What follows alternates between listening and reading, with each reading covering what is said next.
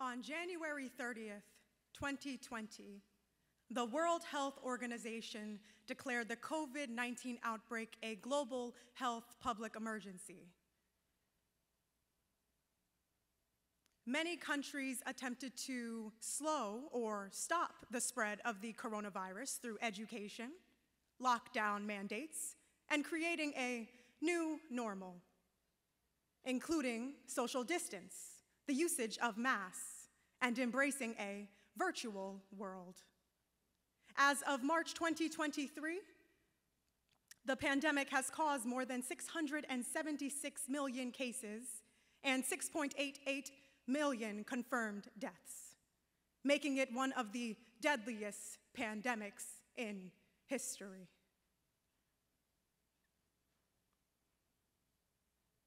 I remember waking up, and the world was no longer the same.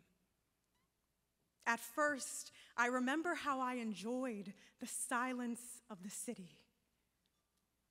I remember how I greeted time like it was an old friend, welcoming it back into my home, offering it a cup of tea as we chatted about all of the past promises I'd become too busy to keep and say and do.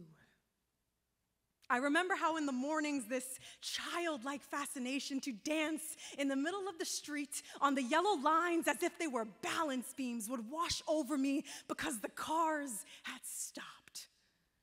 The world had stopped, and I could finally breathe.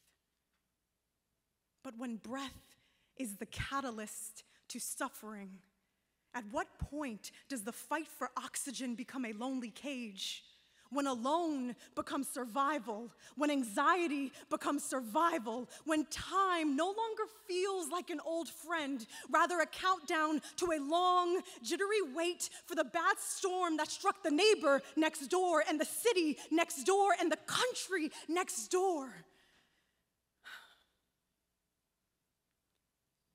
And when all of the homes are broken, and when all of the people are now cracked, the debris feels different, because when we've lost so much, at what point is it no longer a disaster?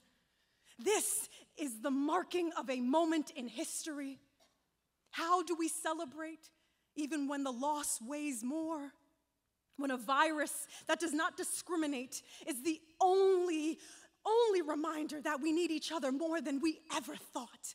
To come together across the planet to save lives, to come together across gender and race and age to save lives, to work in the balance of triumph and tragedy, to raise your face shield and come face to face with battle, to prevent the enemy from multiplying, to prevent the enemy from taking one more. To rebuild this world, we needed to heal. We needed to stop, to be still, to sit with the pain, the grief, the tears, the joy, the isolation, all of the feelings we have distracted ourselves from feeling. We needed to sit with the starvation for touch, for laughter, for eye contact, for each other.